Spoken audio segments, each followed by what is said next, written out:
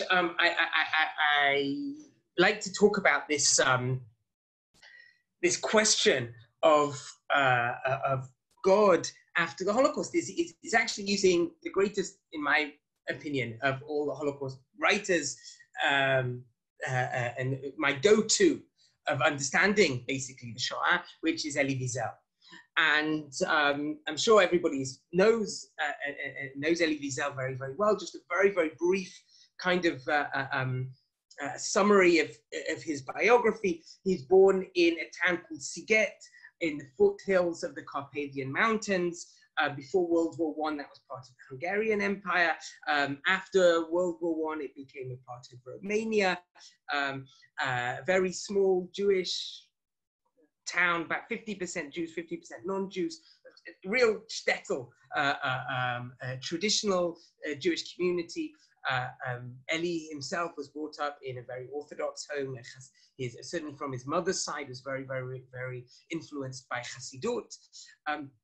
The town was then taken over by the Hungarians in 1940, after the first year of the war. A lot of anti-Semitic policies were put into place with the Hungarian occupation or taking control of this town in 1940.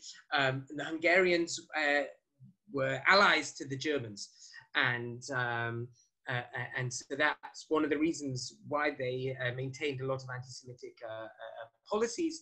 But come towards the end of the war, come 1944, the Hungarians began to wave aside. They began to like flip, and they realized that the Germans were losing the war, and they were putting feelers out to their allies in order to switch sides. And as a result of that, the Germans themselves occupied the whole of Hungary in the early spring of 1944, and very, very, very, very quickly, as a result of that, a town that was totally, as I say, there were certain anti-Semitic measures that were in place, but nothing compared to what was going to happen. All of a sudden, within the last year of the war, the Hungarian Jewish community was totally, utterly destroyed. In that spring of 1944, in a very, very short amount of time, around about the Pesach time, Siget, for example, there was a ghetto was created. The ghetto was then liquidated, and Elie Wiesel, together with his family, his mother, father, and one of his sisters, were taken to Auschwitz-Birkenau. His mother and sister were murdered on arrival. And he and his father survived the selections, and after a small time in Auschwitz I from Birkenau, they were then sent on to what was called Auschwitz III, or Buna, which was a slave labor camp, was one of the main sub-camps of Auschwitz. And Wiesel, as a religious boy, found himself working in the factory of Buna, alongside a rabbi. And as a young child, this is the picture I've got up of him is a picture taken of him closest to the war. He was 16 in 1944. He was a young Talmudic scholar, loved to study Talmud, Gemara. And when he was in Buna, he found himself working next to a Talmudic scholar, a rabbi, and they spent what Wiesel describes days on end studying Gemara together, and Wiesel describes it as being a Talmud without pages, without words. It was just via memory. And one day, this rabbi that Wiesel was studying with invited him and told him, please, at the end of your day tonight, talking about in Auschwitz III, in Buna, place of terrible suffering, he was told that one night to leave his barrack and slip out in the middle of the night and come to my barrack, the barrack of the rabbi. That was what Elie Wiesel was told by this rabbi. And Wiesel obviously respected this rabbi very much, listened to him, and he turned up there that night, and he found in that barrack of his rabbi, gathered together that night, all the intellectual elites of Buna at the time. There were rabbis, educators, teachers, people with university degrees, had all gathered together. And Wiesel is this boy that we're looking at, the face of this boy, like a fly on the wall with all of these great intellectuals that were gathered around. And he doesn't know what's going to happen. Then all of a sudden, there's a bang on the table. And one of the people gathered there shouts out the words, Din Torah, right? A Jewish court of law. Wiesel looks around, as he describes it, who's being brought to justice, who's being brought to court. And lo and behold, there's no one there. But in fact, God was brought on trial that night.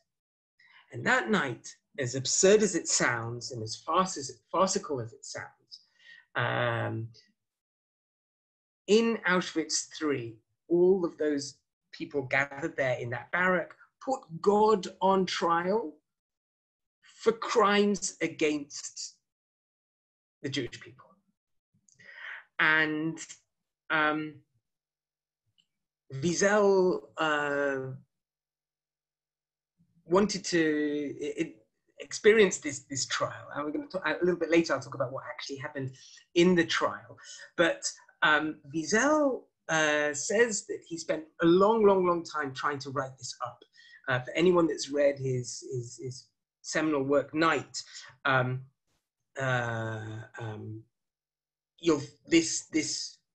this incident of the trial of God that took place, it doesn't appear.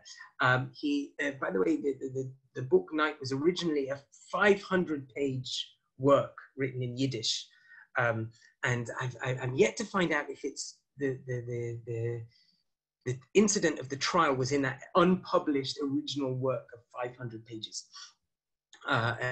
in Yiddish. Eventually, it was translated to French. But Wiesel himself admitted that he spent many times trying to write up what happened on that night in the trial of God.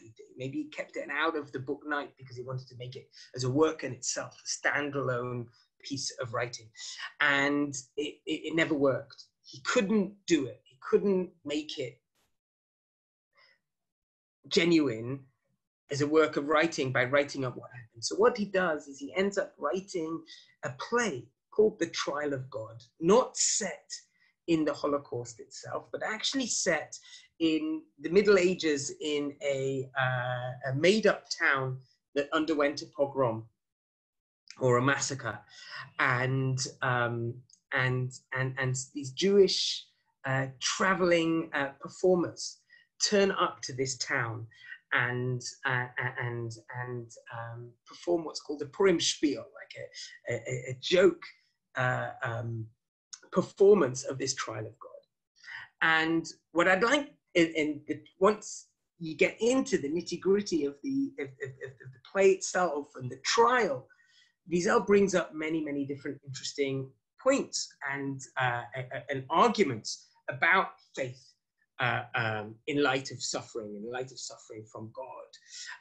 And what I'd like us to do is take a look at a few different post-Holocaust theologians that have written after the Holocaust, and kind of like reenact this trial, if you like. Try and say, like, well, what were the different kind of arguments that were made that night? And let's use these different kinds of thinkers in order to create a language to talk about God in light of the Holocaust. So the first thinker that I want to talk about is a man by the name of Rabbi Ignaz Maybaum. I don't find his picture particularly sympathetic, but it was the only picture I could find for the presentation. Ignaz Maybaum, originally born in Vienna, he was ordained as a rabbi in Berlin, and was I think in 1936, if I'm not mistaken, was actually arrested by the Gestapo for being a rabbi, but eventually, come 1938, we managed to get a visa to Great Britain. He was employed by the United Synagogue of Great Britain, and it ended up becoming the rabbi of the Reform community of London from the late 30s all the way through until the 70s. And if we think about who Ignaz Maybaum was as a rabbi and as a theologian, he was a classic Reform thinker. I'd even call him, it's a little bit rude to use this, I'll even call him a dinosaur. Let me explain what I mean. Out of the Reform movement, when it first was created in the 19th century in Germany and subsequently in the United States, but not so much the story of the United States in its early years,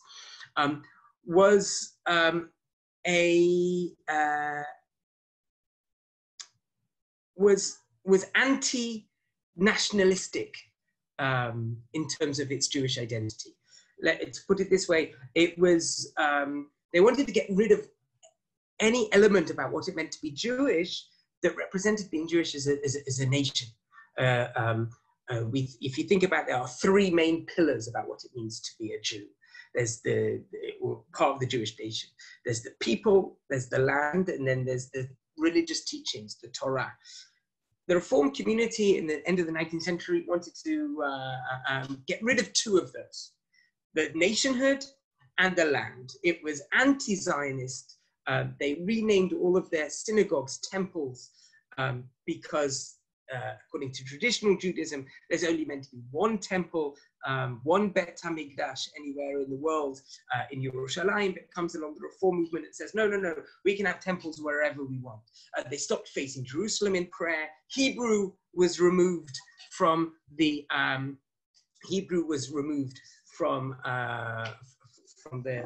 language of prayer.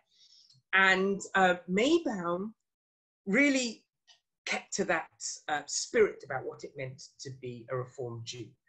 I say that he was a dinosaur because one of the things that I admired the most about the Reform movement, especially in America, after the Holocaust, was that this anti-Zionist, anti-nationalist spirit of the Reform movement that was the classic Reform way of thinking changed after the Shoah. In fact, I'd like to say that they were really one of the only religious groups or even political groups that really did a soul-searching process and changed this whole notion of what it means to be a Jew. Instead of being just, the classic was a German of a Mosaic persuasion, right? Instead of that, they realized that actually we're part of this nation.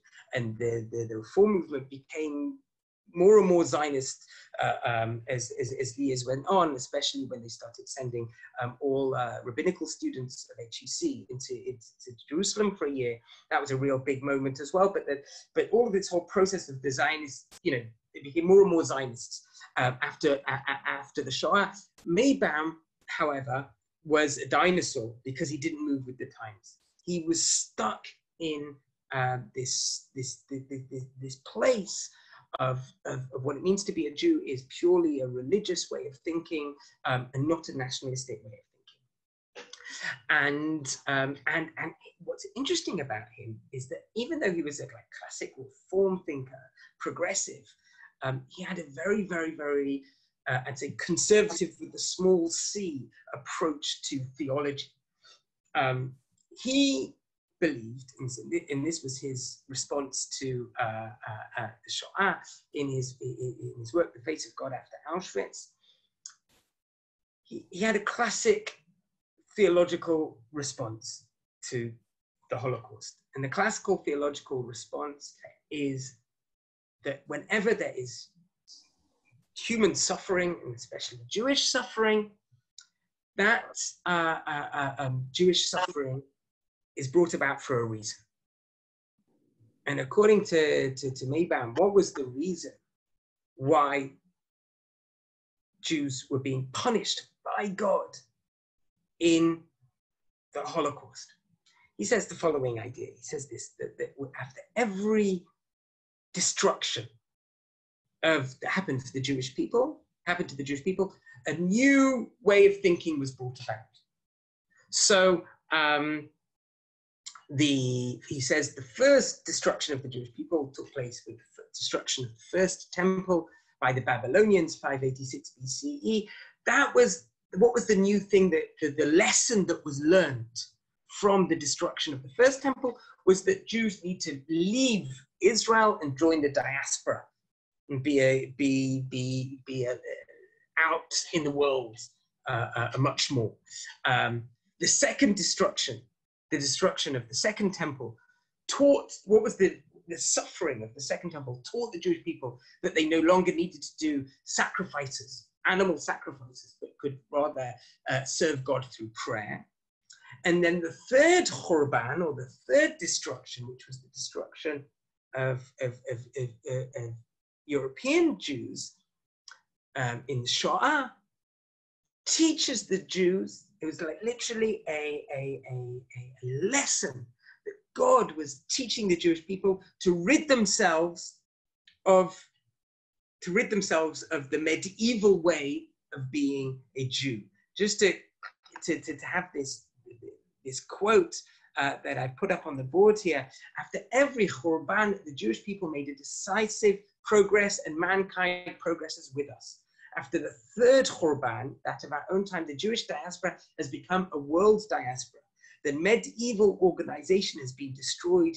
You can be a Jew outside the din, the Jewish law.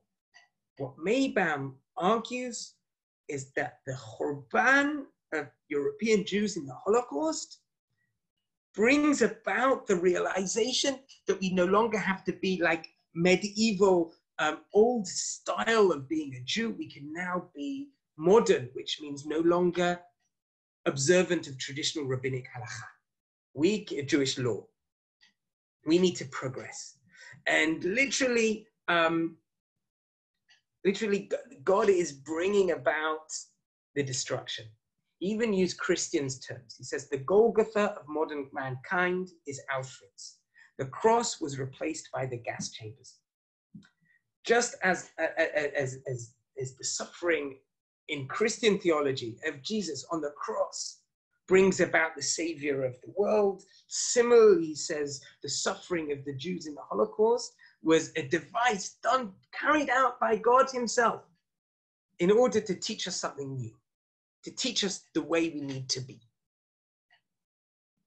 I'm just interested if anybody would like to just, well, if anybody that hasn't heard of Ignaz Maybaum before and his theology, how do you respond to that? Anybody want to shout out? Andrea, do I unmute everybody? Does that work? Oh yes, I can unmute everyone. Thank you. Just unmute everyone. I'm interested to see just anybody want to have a response to Maybaum. What do you think about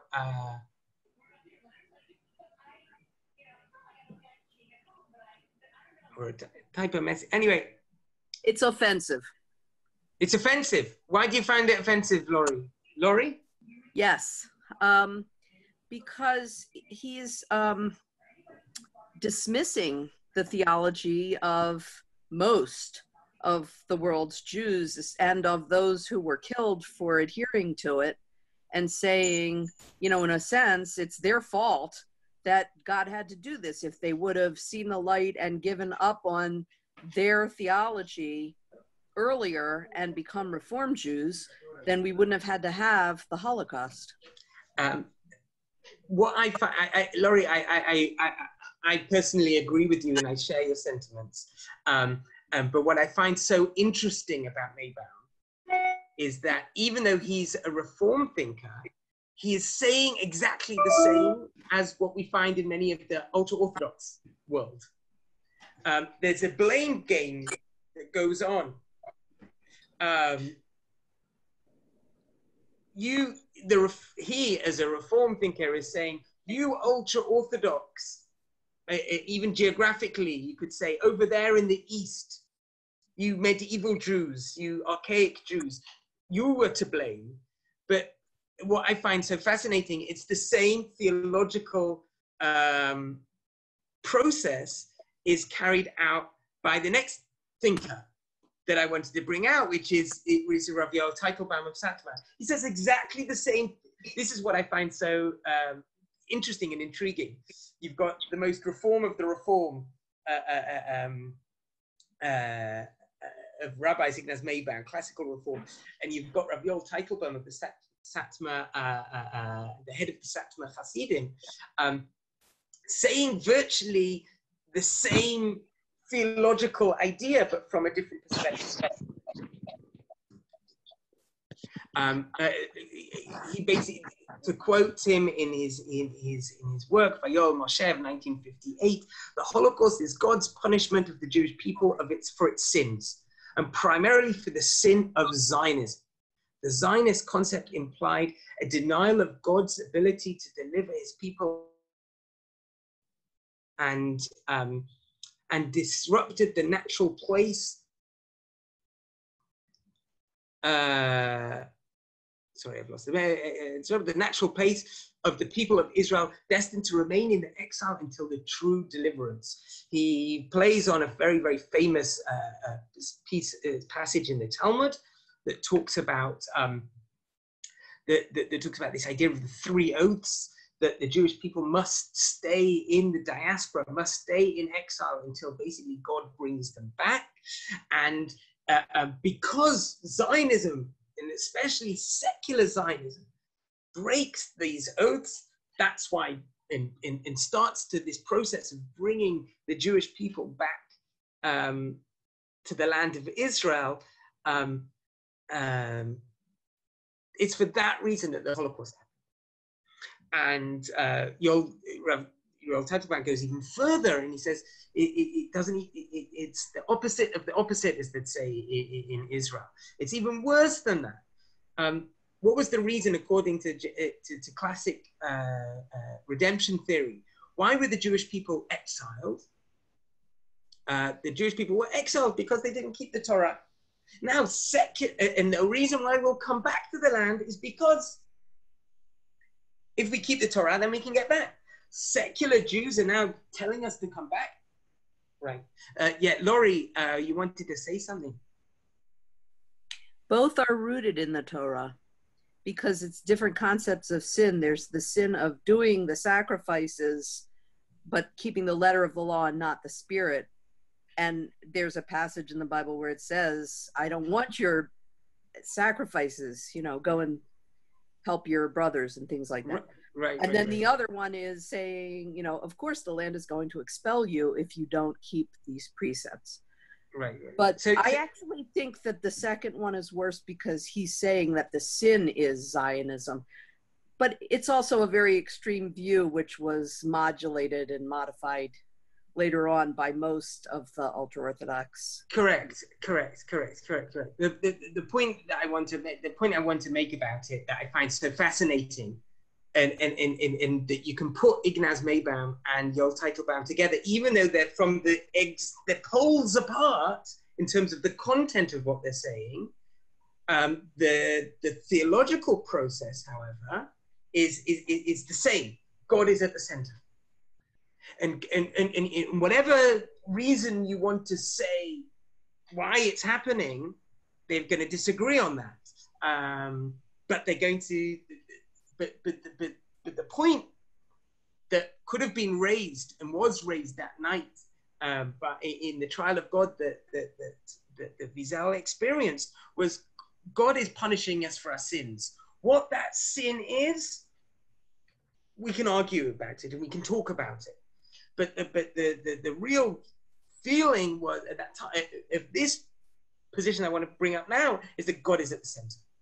And God is, when we suffer, it's because of God's sins. Yes, Laurie, you wanted to say something. This is probably a later part of your presentation, but who came up with the idea?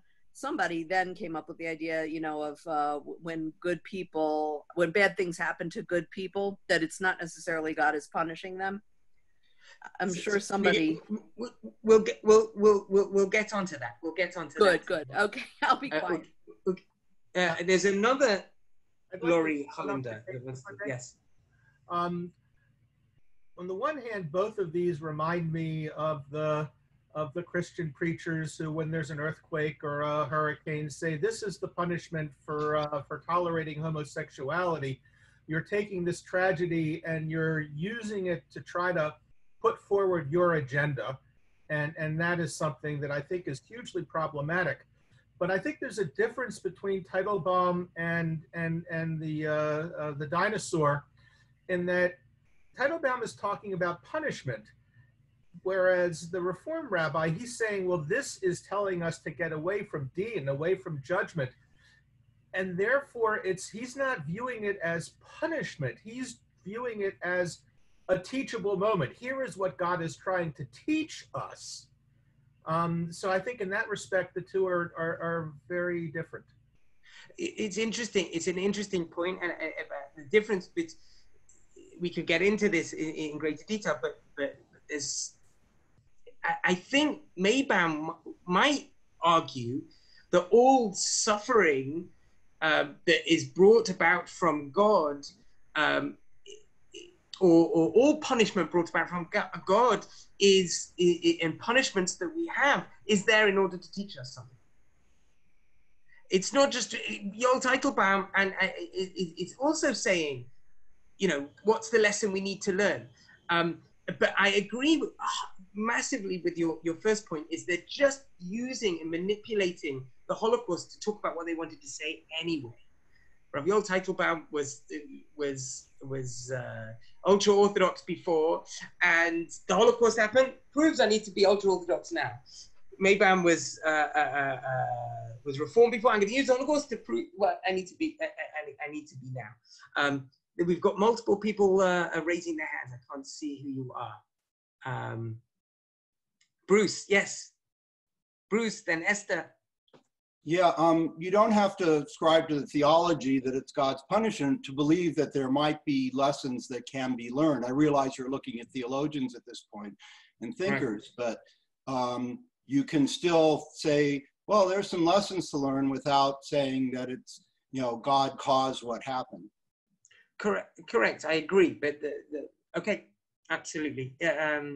Esther, you're muted, Esther.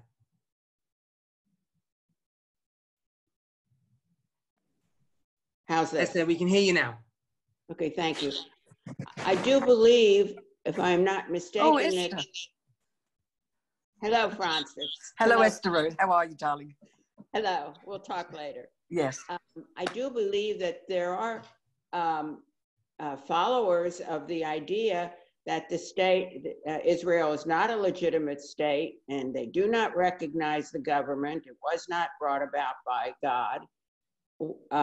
And I doubt among those believers, you would find people who call themselves liberal Jews. I think liberal Jews today are proud of Israel and Zionism. They have definitely moderated their views. Absolutely. I agree with you. And that's one of the reasons why I called Ignaz Maybaum a dinosaur. Yes, that's a good. You see what I'm saying? That's what that's why I call him a. He was writing in the 60s when in Britain, when American Jewry was going in a totally different direction. But may I ask, would you call someone who holds the idea that the state is not legitimate, the Israeli government is not legitimate, would you call that person a dinosaur today? Brilliant question. First of all, in terms of the Haredi world and their relationship to Israel and Zionism today, It's changed massively in the past 30 to 40 years. The Haredi Judaism, the mainstream Haredi Judaism today they wouldn't say that they were Zionists per se. They were not going to send their children to serve in the army, but they've recognized and realized that the state of Israel is extremely beneficial towards them and their way of life. And therefore, those that are still hold on to that position, that extreme position of total rejection of Zionism and the lack of legitimacy of the Israeli government, I suppose, yes, they're still there, but they're on the fringes of Haredi society today. So maybe, yeah, I would agree that they will probably also be called dinosaurs in the context of their community. You'd only have to look in the past 20, 30 years how integral Haredi political parties are to the governments in Israel, and to see how much things have changed in terms of that relationship with the state of Israel. Anyway, if it's okay, I want to move on. So I kind of like, we started with one position, which was the position of, there's lots of people that want to talk or chat. Oh, okay. We started off with the first position, really, which shared by them, which God is at the center. God is causing a punishment in order to teach us a new lesson. So what do you think is going to be? God is at the center. Maybaum even uses this language that God, Hitler was God's instrument in teaching us what we needed to know. So what do you think is the opposite end of that? And that is the very, very, very famous Richard Rubinstein, American-born position, where he basically, first, for Rubinstein,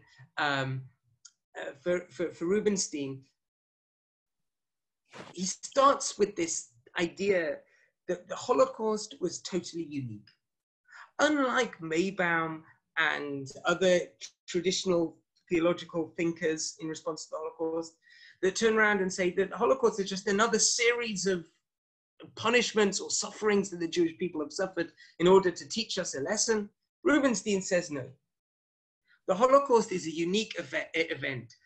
To quote the quote that I put up that represents this, the problem of God and death and the death camps is the central problem of Jewish theology in the 20th century. We cannot understand God, our relationship with God, theology as our understanding of God in the 20th century without looking at the Holocaust. And he comes up with this very, very, very, very logical and dare I say, compelling argument. He basically says this: the traditional understanding of God that Jews have always had throughout the centuries, the traditional God of history, the God that pulls the strings of history and interacts with the world, has got two main characteristics. Characteristic number one of this God is that God is all good, is a good, benevolent, loving God. Element number two of God is that God is all powerful. And God has the ability to change the world and to change history. Rubinstein says it's pure math. God, the traditional God, is all good and all powerful, and yet the Holocaust happened. Yet 1.5 million children were brutally killed in the Holocaust. So it must mean one of two things. Either it means, let's say for argument's sake, that God is all good, and yet he didn't stop the Holocaust from happening. It must mean, therefore, that he's weak, because an all good God couldn't let such terrible suffering to happen. the alternative is if that God is all powerful and did have the ability to change the world and to save the Jews from such terrible suffering, it must therefore mean that he can't be all good. Because an all-powerful God, if he was good, would have saved the Jews. And therefore, Rubinstein comes up with this idea, which is the death of God, the death of the God of history. God no longer controls the way in which the world works. To quote him, and I've got the quote here. Back. He says, when I say we live in the time of the death of God, I mean the thread uniting God and heaven and earth has been broken. We stand in a cold, silent, unfeeling cosmos, unaided by any purposeful power beyond our own resources. Just to clarify for a moment, it's not that Rubinstein believes that God is, the God of history was ever really alive, ontologically, right? The God wasn't really, in reality, ever there. It's just that we would never had enough evidence in the world to prove it otherwise until the Holocaust happened. The Holocaust shatters everything, shatters our understanding of God forever, and that cannot go back.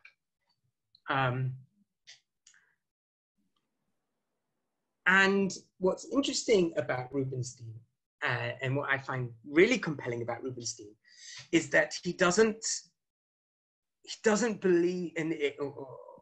Really interesting is that he still remains a rabbi, and he still remains committed to Jewish life, in light of his understanding of the death of God. And he talks about this kind of reconstructionist way of being Jewish without the God of history. For example, instead of understanding our festivals through their historic meaning, they should go back to their original meaning, which was their natural roots, which was the agricultural festivals. He believes very much in returning Judaism to nature, and God, if you like, being understood not as the God of history, but the God of nature. Very similar to Spinoza, if you like. But certainly, I think, just from getting it into our perspective, back into the idea of the trial of God, certainly I'm sure there were those there that talk about, well, now I don't believe in God anymore. Now there's a result, and hugely compelling argument for those that say that our understanding of God, what was, it can no longer be anymore. I'm just interested, out of fairness, does anyone else want any responses to Rubinstein? How do people feel about this position? Anybody like to share?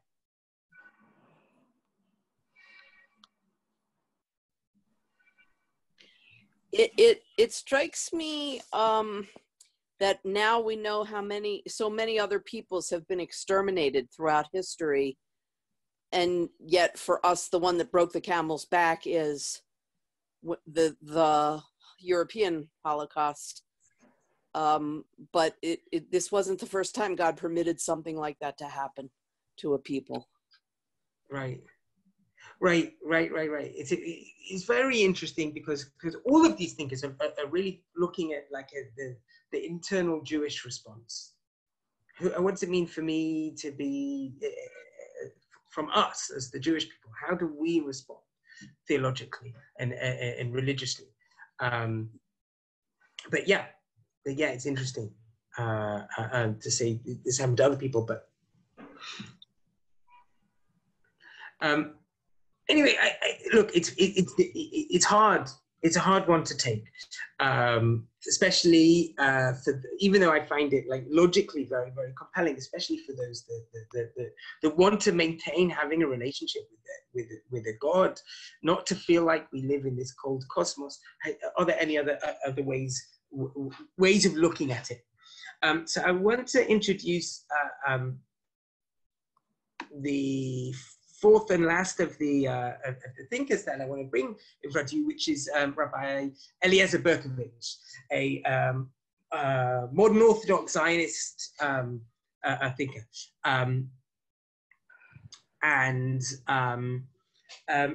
Eliezer Berkovich has got two starting point. Firstly, I find very, very, very important. The first thing that he brings to the table is this idea of making a distinction between what he describes as those that are Job and Job's brothers. Job, the tragic character from the Bible, who represents the idea of innocent suffering, those that suffered for no reasons. That is the most interesting book, one of the most interesting books of the Bible, because it goes against general theology of the Bible. The general theology of the Bible is you do good, you get blessed. You do bad, you get punished. Comes along Job and brings, what about innocent suffering? What does that mean? And it's a real fascinating work within the Tanakh, within the Bible. But Berkovich himself, though, makes a distinction between Job, who suffered, and Job's friends who came to talk to him. He said that we, himself, I say we in terms of him and me, and I don't know who's here, but we who didn't suffer, I was not a Holocaust survivor. I'm the grandson of Holocaust survivors. I am not the same as someone that I'm affected by the Holocaust, but I wasn't there myself. My grandparents were, but I was not. And therefore, we need to distinguish ourselves between Job, the survivors, those that went through, and those that went through it, and us that came after it. And why does he say this? It's because actually it's very interesting. When I meet Holocaust survivors in Yad Vashem, and the question of religiosity comes up, the general rule is that most Holocaust survivors stayed the same. If they were religious before, they tend to be religious afterwards. Obviously, there is exceptions. If they were secular before, they tend to be secular afterwards. That's the norm. But that being said, there are those that went through the Shoah that lost their faith as a result of the Holocaust. And Berkovich says that there's something very, very holy about that.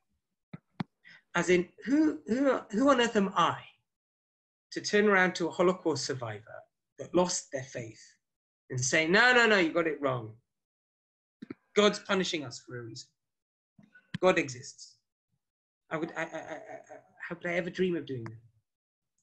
But similarly, though, in the same sense, there are those Holocaust survivors that maintained their faith, that kept their faith despite everything.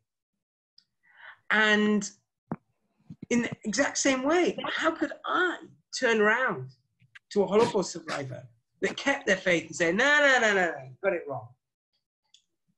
The Holocaust teaches me that this God that you still believe in doesn't exist. And Berkovich says we are Job's brothers. We didn't go through it ourselves, and therefore we cannot we need to be respectful of both the positions of those that went through the experience of the Shoah. To use his quote, the faith affirmed was superhuman. The loss of faith in the circumstances, human. The faith is holy, but so also is the disbelief. And the religious rebellion of the concentration camps, holy. In other words, there's something holy, there's something untouchable, there's something that we need to respect in terms of both positions, of both those that maintain their faith and those that lost their faith. And so therefore what? Okay, first of all, Berkovich is teaching us modesty, not to say that we need to come up with an answer. But therefore what? So the first thing that Berkovich is famous for is what's classified as the free will defense. The free will defense that basically says God didn't carry out the Holocaust, man did. Man has the power to choose between good and evil. And during the times of the Holocaust, human beings chose the ultimate evil in the acts that they carried out in the Holocaust. Don't blame God, blame man. To quote him, even more important than the question, where was God, is where was man, says Berkovich. But he says something he doesn't leave it at that though, because he uses actually a traditional religious idea that's found in Tehillim, in the Psalms, to explain this free will defense. He uses this idea in Hebrew of hester panim, the hiding of God's face. God hides his face, stops interacting with the world in order to allow humans to make their own decisions, their own free will. But just as God hides his face, there are certain times in history, though, when God shines his face and God comes back in. Because if God is always hidden, then it's basically the same position as Rubenstein. So when does God shine his face? When does God interact with history? Says Berkovich, it came about 3 years later. It came about 3 years later at the end of the Holocaust with the creation of the State of Israel. To quote him, God hides in human responsibility and human freedom, but in the transfiguration of a profane existence into a new birth in eternity, there God cannot hide. And he's talking about here the birth of the State of Israel. When the State of Israel was created just 3 short years later after the end of World War II, for Berkovich, that is the shining of God's face. When good things happen, when bad things happen, that's humans. But the great intervention, the great redemption that took place, which is the creation of the State of Israel, that's an example of God lifting up the veil and shining his face once more.